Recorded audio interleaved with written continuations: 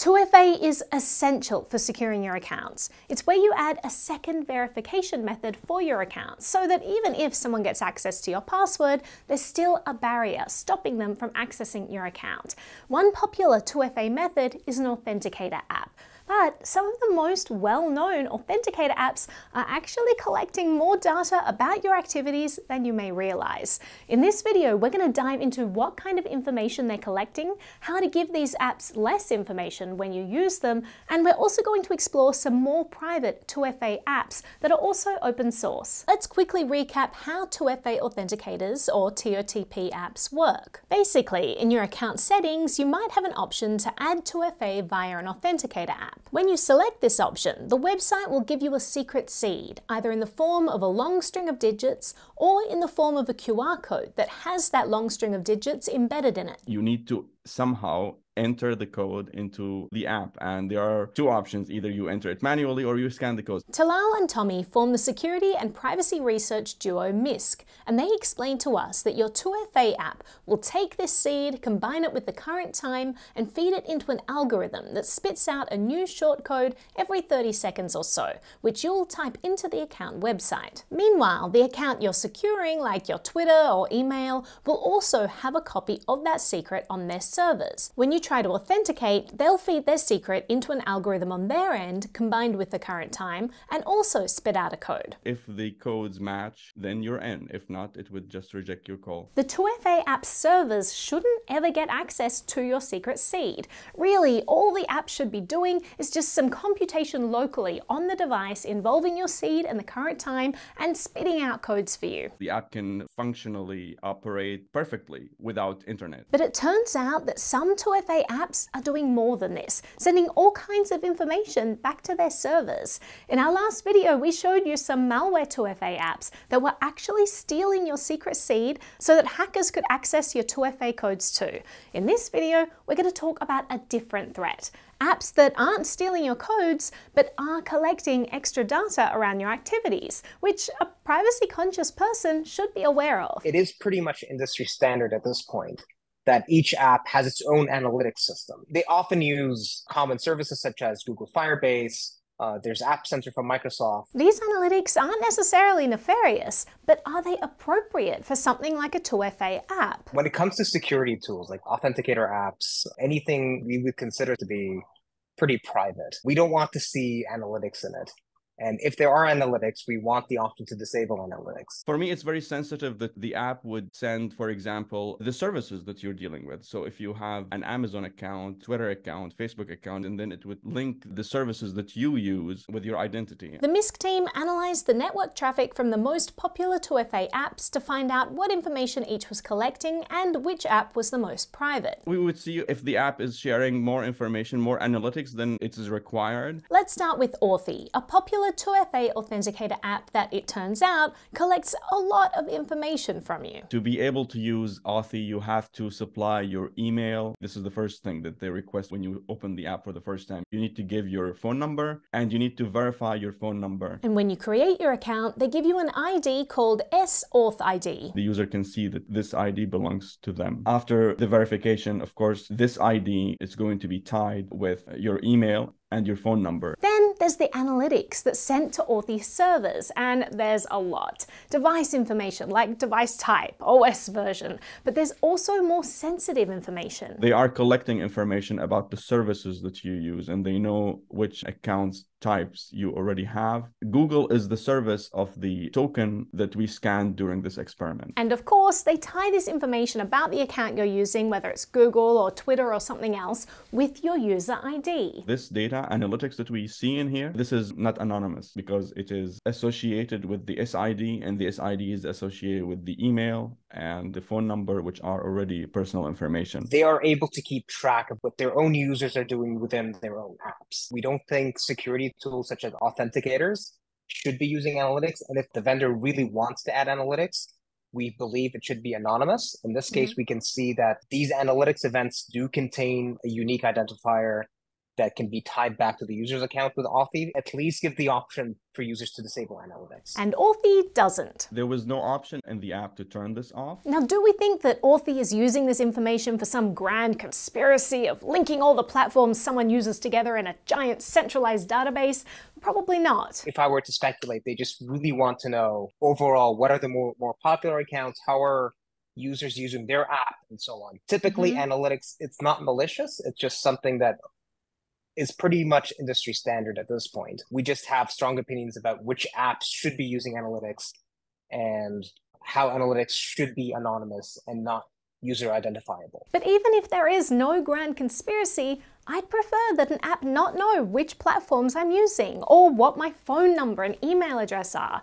Authy is a very talkative app, meaning it sends data back to its servers frequently. If you're privacy conscious, it might not be the best app for you. Now let's look at Microsoft Authenticator, another popular 2FA app. The first thing to note about Microsoft Authenticator is that they mandate you allow Microsoft to collect your data before you can use their authenticator. If you decline to share your data, they tell you that you can't use the app. Not a great start. So what data do they want from you? There's information about your device, OS version, they're even collecting which mobile operator you use. Are they mapping who your cell provider is? Yes. They're using something called App Center to collect this data, which is an analytics tool developed by Microsoft. This is one of the standard things that App Center collects. It does collect carrier information. There's also general usage data, as in your behavior, each button clicked, how you use the app. And on top of that, Microsoft too collects which platforms you're using. You can see here in the analytics Proton, which is the account linked in this test. Microsoft is also contradictory regarding whether all these analytics are personally identifiable. According to the app's privacy label, data collected is linked to your real identity. But then in the app settings, it says that the data collected is non-identifying. Let's take a look at the actual identifiers they collect so that we can figure out which one is true. First, there's the SID, which is an ID that changes with each session. That would suggest that it might be randomly generated and not personally identifiable. But they also collect something called your shared device identifier, which is a persistent ID that would allow them to aggregate analytics across sessions. If Microsoft links the shared device identifier ID to the user's identity, then all these analytics become identifiable. But as you notice, there is an option for you to turn data sharing off. What happens if we toggle that off? We switched the analytics off and we ran the experiment again, and we saw that this information is being sent nonetheless. Now, the amount of data was reduced. For example, the app stopped sending general usage data like she clicked here, scrolled here, etc.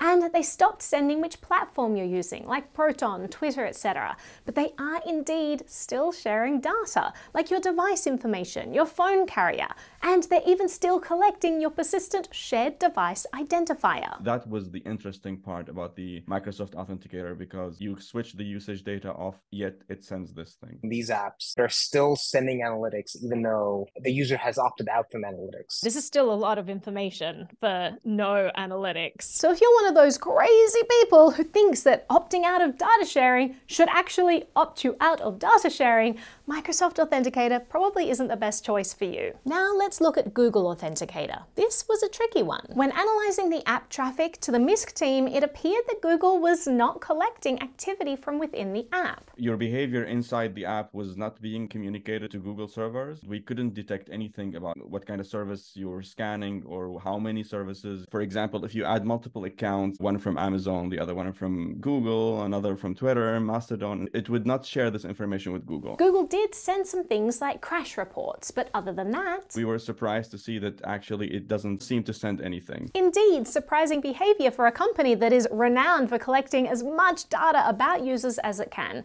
And it also seems to contradict what is self-disclosed in their privacy label. If you were to look at the privacy label on the App Store, they do mention that they do link usage data and identifiers and diagnostics to your account. And hence to a user's identity. But Exodus Privacy confirmed that they too found no trackers in Google Authenticator. They did say that they did a static analysis of Google Authenticator's APK, which stands for Android Package Kit and is the file format used by Android to distribute and install applications. And in this analysis found tracker signatures, but this is not proof of activity of these trackers. On the other side of things, the application could contain trackers features that Exodus Privacy doesn't know about yet. They do associate this thing with a cookie ID, which is shared among all the Google apps that you have installed on your iPhone. And there might be other tracking methods that we're missing. There are ways to do this, especially if you have multiple Google apps installed on your phone. So while Google Authenticator actually seems okay, tread carefully because Google has a terrible track record when it comes to tracking users. Now let's look at some more private alternatives for your 2FA app. We explored a bunch of open source options to see how they compare. FreeOTP is a popular open source TOTP app developed by Red Hat. It's available for both Android and iOS devices and supports multiple accounts. FreeOTP is available on the Google Play Store, F-Droid, and Apple App Store. There's also a fork of it called FreeOTP Plus that allows you to export or import settings to Google Drive, has a more modern UI, and also allows biometric or PIN authentication to secure the app. Exodus Privacy said that they found 0 trackers in FreeOTP, and the Mysk team confirmed that they couldn't detect any network traffic. According to the privacy policy of FreeOTP, they do not collect any data from your mobile device, and permissions are very narrow in how they're used. FreeOTP seems like a solid choice for an authenticator app. Next, we have Aegis Authenticator, another open source TOTP app. This is only available for Android, but has some good qualities, including a built-in QR code scanner. Aegis Authenticator is available on both the Google Play Store and F-Droid,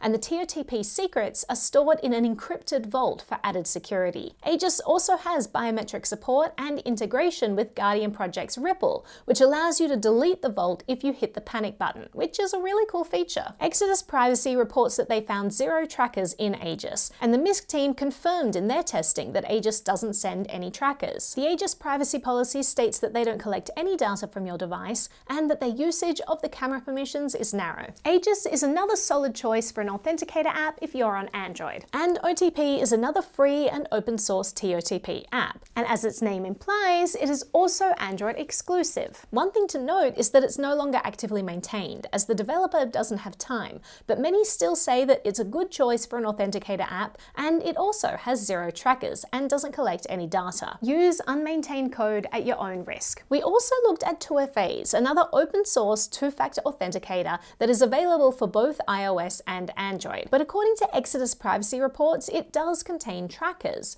The Mysk team confirmed this, that it sends, for example, frequent Google Analytics data, but according to them, it's nothing really sensitive. In terms of all the different 2FA product choices, now that you have more information about how they do or don't use your data, you can pick the app that you feel best aligns with your personal privacy and security stance. And this is going to vary from person to person. Some people will choose to go with the most well-known products because they want to avoid any lesser-known apps that might be scams. If they're not too bothered by analytics data, then it's not necessarily a lower security option for them. If you're more careful, you really don't want any analytics data, then yes, something like an open source solution that you trust, that you vetted, that others have vetted, would be a better option because you know that they're not sending analytics data because you can actually see what the app is doing. And just because something is open source, it doesn't make it immediately trusted. So don't just choose an app because it says that it's open source. Make sure that it's well vetted and has a good reputation. There are many open source options out there. The thing is that once you publish your app to the store, it's very hard to verify that the code, which is open source, is the same as the code that you submitted to the store. The final part of this video is on how to decrease the amount of data you send off, regardless of which app you choose. When you first input into your 2FA app the string of random digits that is your secret seed, you can choose to type it in manually or to scan a code that has the seed embedded in it. That secret seed, it's long, it's hard to type and stuff, so this is why they use QR code. It's very convenient to just scan with the camera and then you get the seed to your app. So if you trust the app and you want to let it access your camera, scanning might be a good option. But there's actually all kinds of other data that might have been added to that QR code. You can't tell just by looking at a QR code what data or instructions are actually embedded in it. But if you really want to, you can actually just use any QR code scanner app and see what's actually in the QR code. In a typical QR code for one of these 2FA apps, there's usually standard information about your account that will allow the app to easily autofill the descriptions. Your username normally is included inside the QR code. Your data and login screen and service and issuer and all these things, they are inside the QR code.